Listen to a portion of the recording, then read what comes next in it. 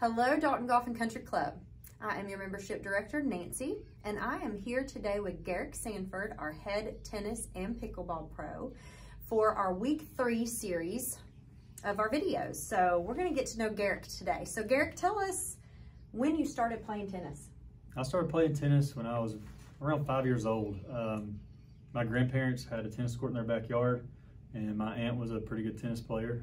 So I grew up going to my grandparents' house, and there was always a tennis court in their backyard when I was there, so that's how I started. Well, that's pretty cool. Not everybody has a tennis court in their backyard. No, they do not. I was very fortunate.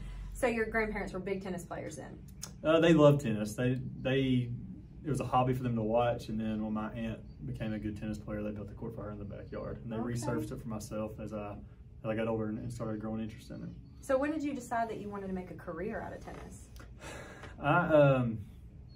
Probably my sophomore year of college. I was going into my junior year.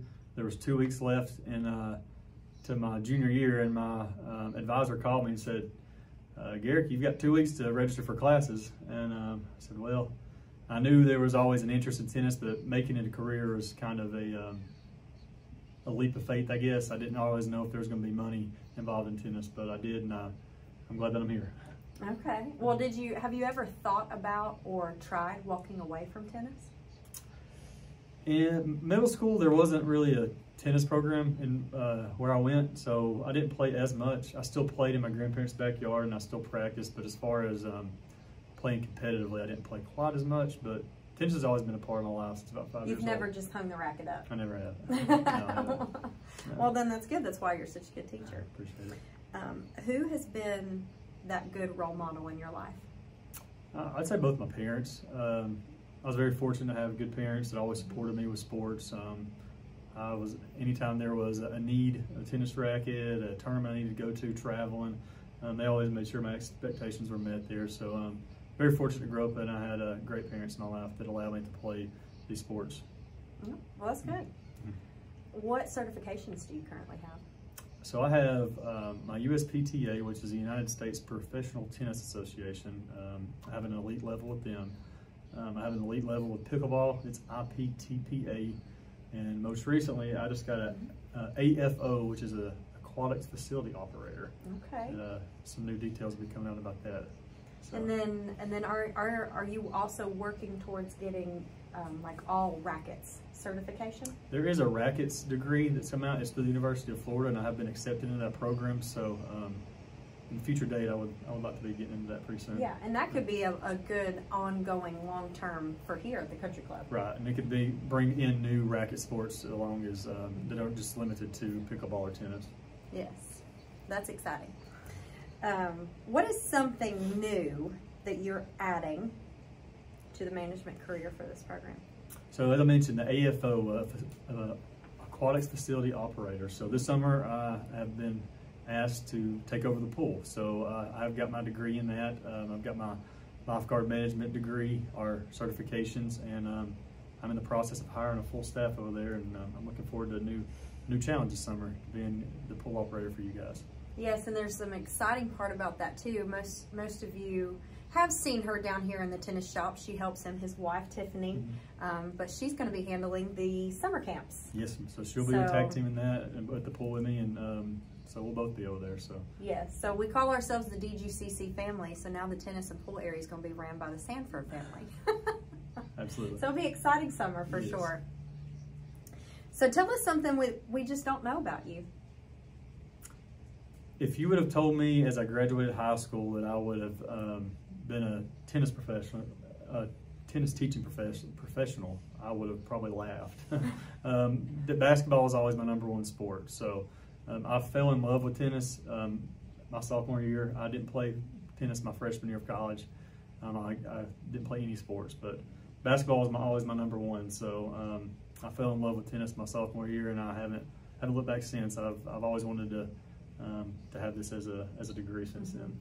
Now you did play tennis for Reinhardt College, so why didn't you play basketball?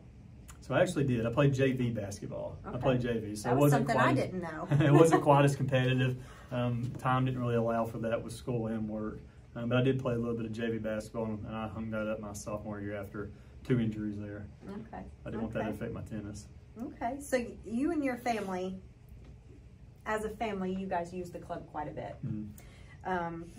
What's been your favorite thing as a family coming out here? I love the food and beverage side of it. You know, it's this always is the best place you can eat as far as food. Chef and does a great job with the food, but Will and Deborah and Israel do a great job with the service here too. It's just somewhere you can come, you can bring your family, and it's always going to be superior service. And we just enjoy. It's a family oriented place that you can always bring the kids out, and we very much enjoy coming here. We're here probably at least 3 days a week. Yeah. Well, good. You guys will have to start paying attention, see if you see Garrick and his family out here.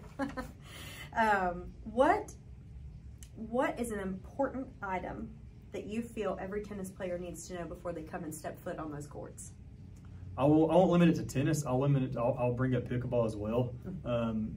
One of the biggest injuries that I'm seeing as we have had our courts for over a year for pickleball is having the wrong shoes.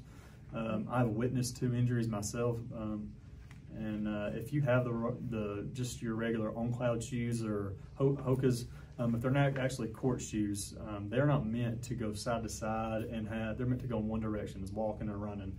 So when you get the fast-paced, going side to side, quick steps, those shoes can really dig into the court. They're not meant to be smooth on the court, and you can really lose your balance pretty quickly there. So having the right court shoe is very important when you're on the right play and service. And if any of you ever need that, I'll be happy to get those ordered for you down here.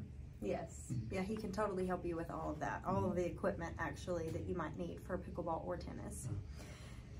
So what is some exciting news about the tennis shop?